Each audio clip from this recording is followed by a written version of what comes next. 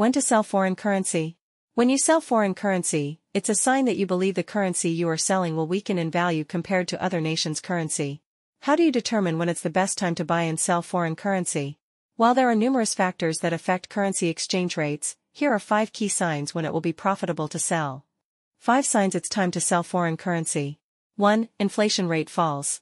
2. Interest rates rise. 3. Currency revaluates. 4. Political change. 5. Economic change.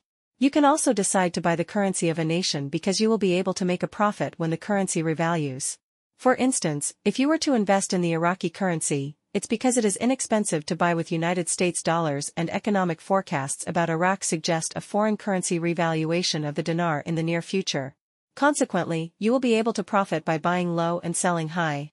Investors typically use one or more of these 5 signals when they decide to sell foreign currency.